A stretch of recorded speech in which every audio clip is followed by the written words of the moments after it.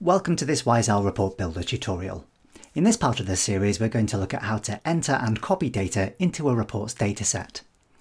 We'll begin by looking at how you create a data source, which will allow manual data entry, and then look at how you can simply type data directly into a dataset, including how to choose the column names and data types, and how to edit that data manually afterwards. We'll then look at the steps required to configure the report server to allow the deployment of reports which have manually entered data. And for the final part of the video, we'll look at how you can copy and paste data from a variety of sources, such as a website, an Excel workbook, and a basic text file straight into a report's dataset. So let's get started. To get started, I've created a new blank report in Report Builder. And for the first part of the video, I'd like to make sure that I'm not currently connected to a report server. If I look down at the bottom left-hand corner of the screen, I can see that I currently am. So I'm going to click the disconnect button just to disconnect from that report server, and I'll explain why that's important just a little later on. Now that we've done that, the first thing we need to create in the report is a data source which allows us to enter data. This part's actually pretty straightforward. I can right-click on my data sources folder in the report data window, choose Add Data Source. I don't need to change its name, but I'm going to call it Enter Data so that I know what it's for. And then I'll use an embedded connection. I'll change the connection type from SQL Server to Enter Data, and that's basically it. There's no connection string to build, there are no credentials to provide. All I need to do is click OK to create that data source. Now that we've created a data source, we can use that to create a data set and start typing in our data. To do that, I can right-click on my data source and choose Add Data Set. I'll change its name in just a moment. I want to focus on entering the data itself first. And to do that, I don't just type my data directly into the query box. I can click on the Query Designer button at the bottom of the dialog box to open up the Query Designer tool. Now, unlike when you have a connection to a SQL Server database and you get to pick from a list of tables and columns, here we just get presented with an empty table and we can start typing our data into it. For our sample data, I wanted to find a current news story that would give us some simple values to type in. But I didn't want that news story to be related to the doom and gloom about COVID-19 or about Brexit or about the pound sliding even further against the euro. And you can imagine it's not an easy task to find a story that isn't doom and gloom these days. Anyway, I did manage to find a story about a lady who managed to spend £16 million in Harrods. And there's a related article that explains how much she's spent on various different things. So we're going to create a basic table that lists out the items she's bought and how much spent on each one.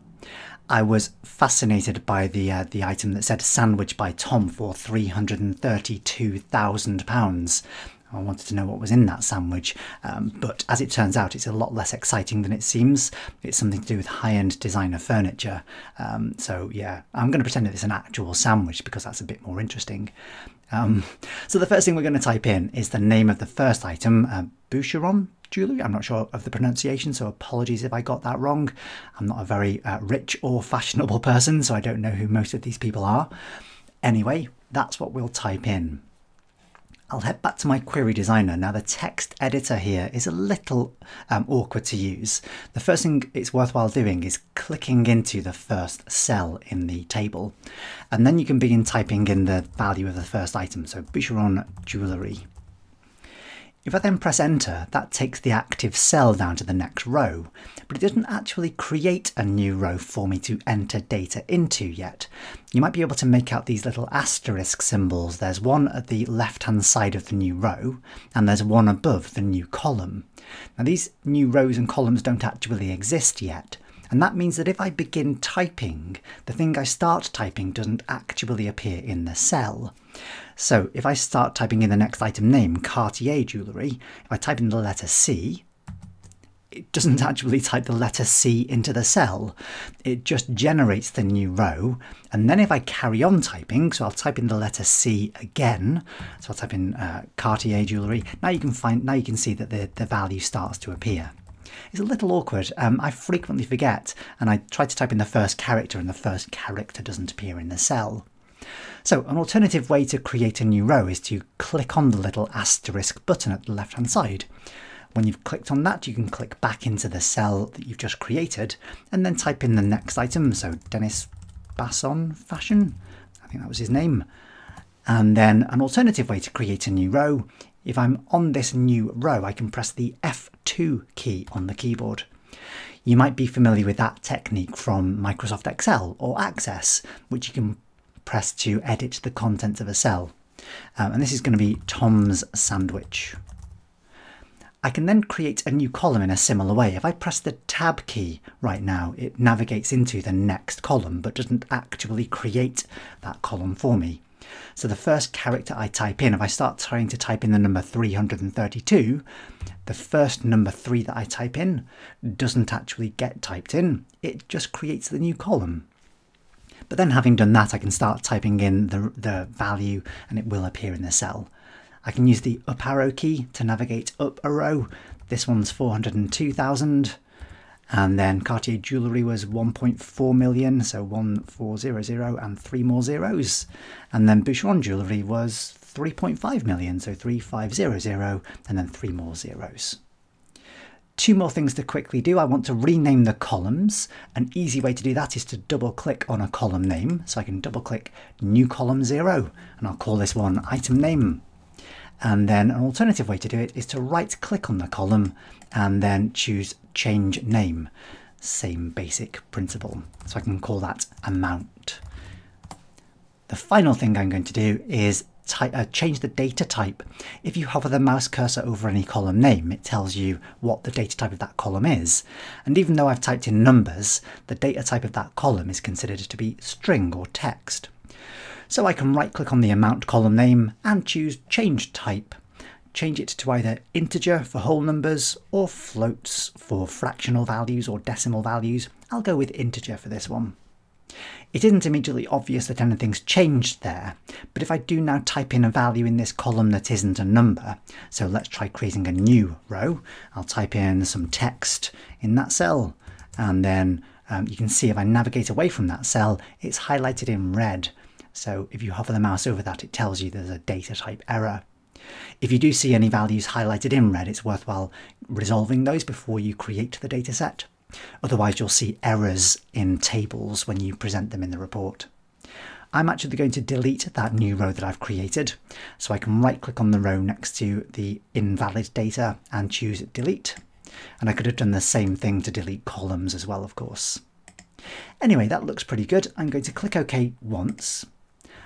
You can see that the data I've typed in has been converted into an XML string. So this is how the data is actually generated. You can see that the values we've typed in are contained in XML tags, one for item name, one for amount. The data types we've set, you can see down at the bottom of the page, at the end of the XML string, it tells you the data types of the various columns. So if you knew how to type in XML data, you could have just typed that in directly. But anyway, I think typing into a table is a little easier. I'm going to change my dataset name so that it's called spending, and then I'll click OK, and there's my first dataset created into which I've entered custom data. Now that we've created a dataset, we should create some way to display it in the report. I think a chart would work quite nicely for this data. Let's start by tidying up the report design first. I'm going to select and then delete my title text box. And then I'm going to right click in the page footer and choose to remove that. I can then right click into the report body and choose insert chart. And the chart I'm going to go for is going to be a bar chart. I'll click OK to create it. And then I can click somewhere inside the chart to start assigning values to the various elements. I want to put the amount in the values category. An easy way to do that is to click the plus symbol above the values box and then choose amount. And then I want to put the item names as the labels down the left hand side. So for the category groups, I can change the details item by clicking the drop down arrow there and assign the item name to the details. Now that I've done that, I'm going to click away from the chart to hide the data panel. And then I can select the object, click and drag to resize it a little bit, and then I can run the report. This is where it's very important, by the way, that you're not connected to a report server. So just check that you have disconnected before you run the report. But when you're ready, click Run, and you'll see that data presented in the form of a basic bar chart. You can edit data fairly easily as well once it's been added to the dataset. To do that, let's head back to the design view. And the easiest thing to do is to right-click on the spending dataset and then choose to view its query. That'll take us straight back to the data entry view, and we can then either modify information that already exists, delete columns and rows, or add new columns and rows. Let's add one more row, which is the next item in our list, perfume for £160,000. So I'm going to add a new row and say perfume for the item name and 160,000 for the amount. Having done that, I can click OK, and then simply running the report again will immediately add that new row to the list. You can see it's represented there in the chart. So that's all working quite nicely so far, but let's see what happens if we try to do the same thing while connected to a report server. If you're not sure how to connect to a report server, by the way, we do have another video in this same playlist which explains how that works, so just for reference, that's the one you'll need. Assuming you've done that part already, I'll head back to the design view of my report. I'll click the Connect link at the bottom of the screen, choose my report server from the drop-down list, select it, and then hit the Connect button. If I try to run my report again now, it'll fail immediately with a message about the Enter Data extension not being configured or registered for this report server. And that's the case by default in report server. The Enter Data option isn't available or it isn't configured for the report server. So the next part of this video, if I just click OK and head back to the design view, and the next part of this video is going to explain how you can configure your report server to allow the Enter Data extension. To register the data extension, I need to modify the report server config file. Now the exact location of that file will depend on which version of reporting services you're running. To find out where you need to go, you can head over to this page on the Microsoft Docs website, which tells you everything you need to know about the report server config file, including the location of that file for various different versions of reporting services. I'm currently using Reporting Services 2017, so I'm going to click the Copy button to copy that path to the default location for the report server config file. I can then open up a Windows Explorer window by pressing Windows and E, and then I can paste in what I've just copied and click the arrow or press Enter to go to that folder. I'll find my RS report server config file sitting in there. It's an XML file, much like the XML we're actually using to generate our data in this report. You can double click on that file to open it in the default editor. Alternatively, you might find it better to right click on the file and choose Open With. Then you can choose exactly which application to use. And for this example, I'm going to pick Notepad. It's certainly easier to edit in a tool like Visual Studio, but I'm assuming it's less likely that everyone who's watching this video will have Visual Studio installed, whereas almost everyone should have Notepad available to them. If you don't see Notepad in this shortlist, by the way, you can click Choose Another App and then browse for Notepad. So I'll choose Notepad and it opens up what looks like a basic text file. I can just maximize that to make it a little easier to edit. Now I need to know what information to add to this file to register the new data extension. And again, you can find this information on another page of the Microsoft Docs website, this time explaining how to enter data into a Report Builder report. This section here contains the extra XML that I need to insert into the report server config file. So I'm going to copy that by clicking the Copy button, and then it shows you exactly where to paste that into the required file with this little screenshot here.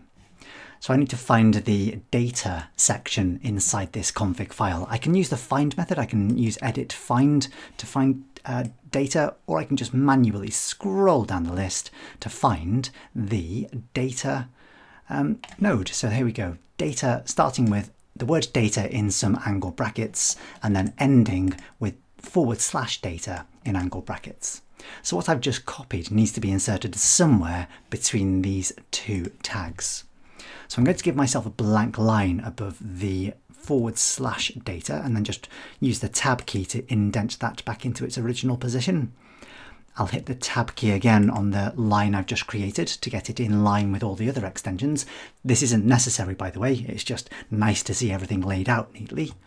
Then I can simply paste in what I've just copied and tidy up the layout of that. So again, you don't need to do this, but it's nice to see things neatly laid out. It certainly helps to read what is quite a complicated file. So having done all that, I simply now need to save the file and close it. So I'm going to hit the save option or press Ctrl and S, close down the file, and then we're ready to test out our report again. Now in principle, we should just be able to run this report again and have it use the new registered data extension to display the results. Although you might find that that doesn't appear to do anything the first time. It sometimes takes a little while for something to happen, and it can sometimes seem as though Report Builder has crashed as well. You could try clicking the refresh button, although that seems to have made it even worse. But just be patient. Trust me, it does eventually recover and will eventually display the results using the new data extension. Though, as I say, it can take a little while for that to happen. But here we go, it's finally happening. There we go. So it's now using the new report data extension to show our entered data.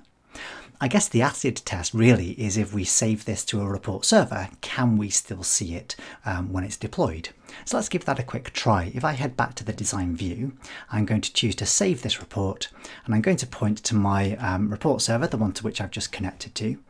I'll change its name, let's call it Spending, and then click the Save button. And then I've already navigated to the home page of my report server, so I can head over here to my, my reports web portal, give the page a quick refresh to display my newly saved report, which will appear any moment now. He says, any moment now, there we go. So here's my spending report. I can click on that to view it, and it should eventually appear. So there we go. So having registered that data extension, it now allows us to enter data into our reports. For the final part of the video, I'd just like to demonstrate that it's possible to copy and paste data into a dataset. Now, it doesn't really matter where you choose to copy your data from. It could be an Excel worksheet, it could be a text file. For this example, I'm going to start by using a website. It's going to be the Rotten Tomatoes website, which shows the list of top 100 movies according to Rotten Tomatoes. I'm not sure I agree entirely with their choices. For example, I can't find Predator anywhere in the list at all, which is surprising. But fortunately, in good news, there's no sign of a Twilight movie in this list, so I think we'll go with it for now. So what I'm going to do is I'm going to start by selecting everything from the first column header called rank. I'm going to highlight that across to the right hand column, scroll downwards to highlight the entire list. I don't need to grab everything, but I might as well while I'm here. Then I can press Ctrl and C to copy. Then I can head back to my Report Builder report, right click on the Enter Data source and choose to add a data set. I'll call it Top 100 Movies excluding Predator. I can only assume that Predator was so good they put it in its own exclusive list. And then I can click the Query Designer button. Pasting is again a little awkward. Again, some techniques you might expect to work. If I just press Ctrl and V to paste, nothing apparently happens. So the best option is to right click on the top left hand corner cell and choose Paste. Then all of your data will appear. Now, the reason I chose to include the column headers is because I want to copy and paste these into the actual column headers. It would be very nice if I could just choose to promote the first row into column headers, as you can in some other Microsoft products, but sadly that's not available. So I'm going to select the rank and then I'm going to press Ctrl and C to copy it, and then double click column 0 and then Ctrl and V to paste. And then just repeat that process, selecting the column headers and then Ctrl C to copy, Ctrl V to paste after double clicking on the actual column header. Now you need to be slightly careful about the last one, number of reviews. You can't include spaces in a column name. So I'm just going to edit that column name to exclude the spaces, and I've gotten rid of the full stop there as well. That's not actually important, but just for consistency. Now that I've renamed everything, I want to delete that row of column headers, so I can right click next to it and choose delete. And then again, I can change the data types of these columns. So the rank should be stored as a number. The full stop there is going to be treated as a decimal place. So for the rank column, if I right click on rank and choose change type, I'll go with a float. Then I can right click on number of reviews and choose change type, and I'll make that an integer. Then I can click OK and OK again, and that's my new data set created. Let's just display that in a simple table. I'm going to select and delete my chart, and then I'm going to right click into the report body, choose insert table, and then assign those 4 columns one by one. So I can assign rank, rating, title, and number of reviews, which I'll just click and drag in. I'll change the column width of the title, and then I just want to avoid the text rendering bug where sometimes not all the text gets displayed. So I'm going to highlight all the cells in the table, change the default font to any other font, and then back to the default font. Having done that, I can now run the report, and I'll see a table of films from data copied from a website. Just to finally demonstrate that you can indeed do the exact same thing from Excel or text files, I'm going to head back to the design view, and I've got an Excel workbook available which has got a copied set of that Rotten Tomatoes data. So I'm going to click into a single cell in there and press Ctrl and A to highlight the entire table, followed by Ctrl and C to copy everything. Back in Report Builder, I can right click my data source and choose to add a data set. I'll call this one Excel Movies, and then I'll click the Query Designer button, and again I can just right click and choose Paste. I could then modify the column headings as I did earlier on, but for now I'm just going to click the OK button and OK again to see that it's generated a new dataset. Likewise, just to finish off, to show you that you can do the same thing if you have a text file. So this is a tab delimited text file, but comma separated value files work equally well. I can press Ctrl and A to highlight everything and copy that to the clipboard. Right click my Enter data source and choose to add a data set to it. Call this one Text Movies, and then hit the Query Designer, right click and paste. Again, I could promote the column headers by copying and pasting them, but I'm just going to click OK a couple of times and demonstrate that I've got the same set of data available. So there you go, a bit about how you get data inserted or typed in or copied and pasted from an external source into your report datasets. Hopefully you'll find some of those techniques useful. Thanks for watching. See you next time.